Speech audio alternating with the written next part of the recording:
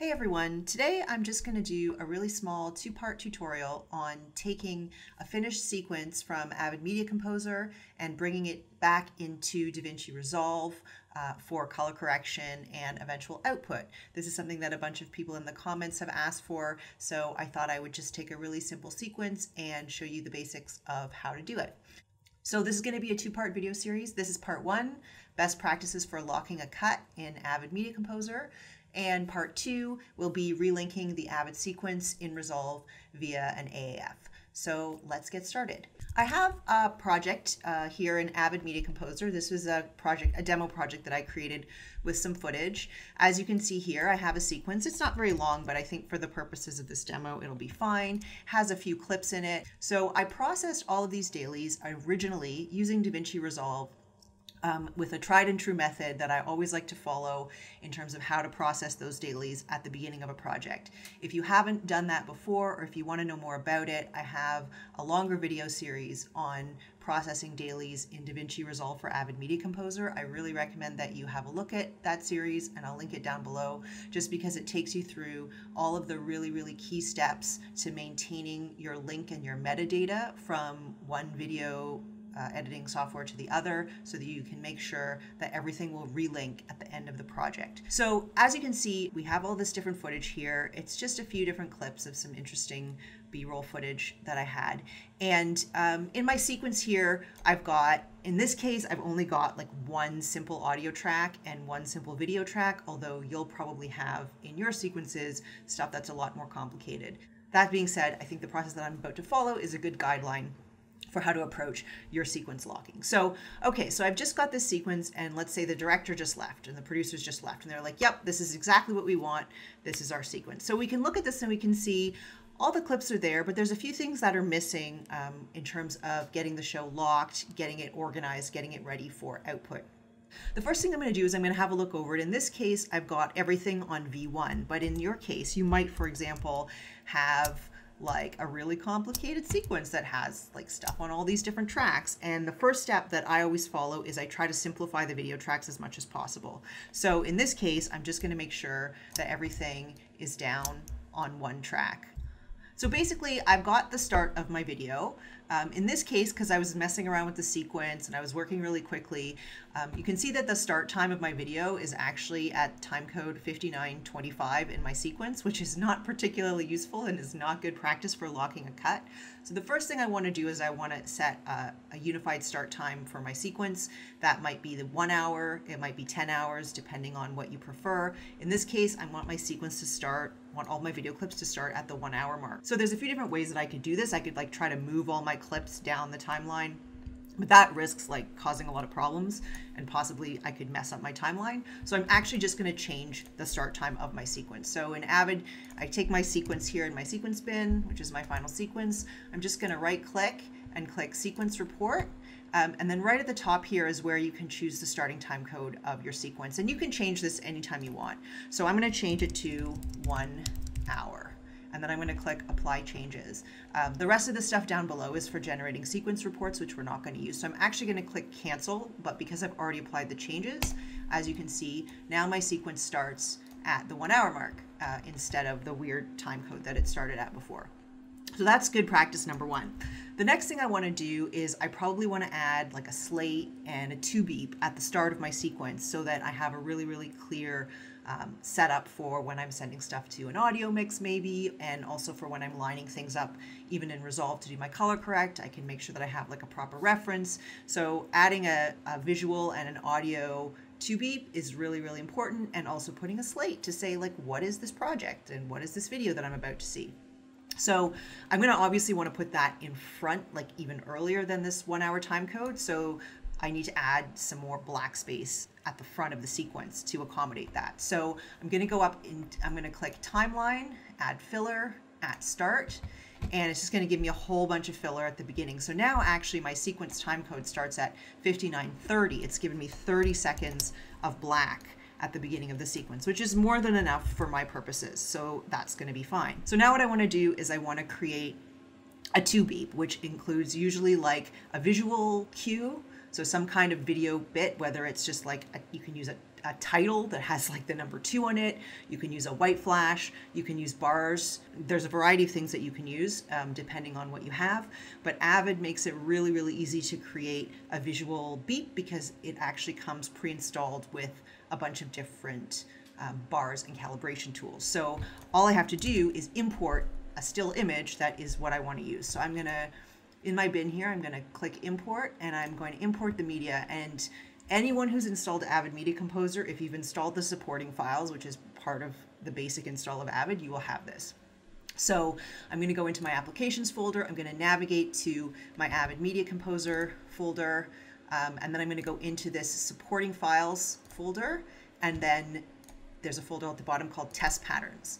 And here there's a whole bunch of test patterns that Avid just gives you that you can use. So I'm going to use my SMPTE bars. Now, one thing that you have to remember when you're bringing in your SMPTE bars is that you actually probably want to, as a good practice, make sure that they're actually SMPTE color levels, because if you bring in your bars at like a weird color calibration, then they're not going to function very well as bars. So under the options, I'm just going to make sure that the image settings are correct. So image size for current format is fine because then it will fill the screen. Under color levels, you want to make sure that it's treated as legal range. So if you click scale from full range to legal range, you're going to modify the color values of this image, which you don't want to do. So make sure that it's clicked do not modify, and then there's no alpha channel, and so you can just leave that as ignore, and then click OK, and then import your SMPTE bars. So here we go. Here are my SMPTE bars. So all I need for my 2 beep is a single frame. So I'm going to just grab a frame, and I'm going to navigate on my timeline to 00:59:58 right there, and I'm going to mark an in and out, just like one frame there, and I'm just going to put that right there. And so now I have a visual cue, and now I just need an audio cue for my audio 2 beep. So you can, again, you can create that in Avid. You don't need to actually even import anything. You can create it using the audio tool. So tools, audio tool, and here's our audio tool. And under this menu on here, you can click create tone media. And that will just create a -20, like a tone file for you. And you can do it for as many tracks as you want. So you can have a look at your sequence and determine how many tracks you have. In this case, I have I have technically 2 tracks in my sequence, but I only actually have 1 track of audio. So I'm just going to create like a 1-track tone. So there's my tone. I'm going to create 1 track. It asks me what bin I want to put it in and what my target drive for the media is going to be, and I'm just going to click OK. So it's created this tone clip for me, and here it is in my bin. So now I'm just going to do the same thing. I'm going to take this tone clip. I'm going to grab 1 frame of it. I'm going to come down here, and I'm going to put it onto A1 there. So now we have video and audio. Boop, there's my tone. That was my voice, not the tone. So that tone is sitting at 59:58. My picture start is at 1 hour. That's all good. Now the last thing I want to do is I probably want to create a slate for this little sequence. So I'm going to open up my title tool. Now, some people like to use marquee tool in Avid. Some people use external titling. You can do whatever you want. I just still really like Avid's like really simple title tool. And so I'm just going to put some basic text in.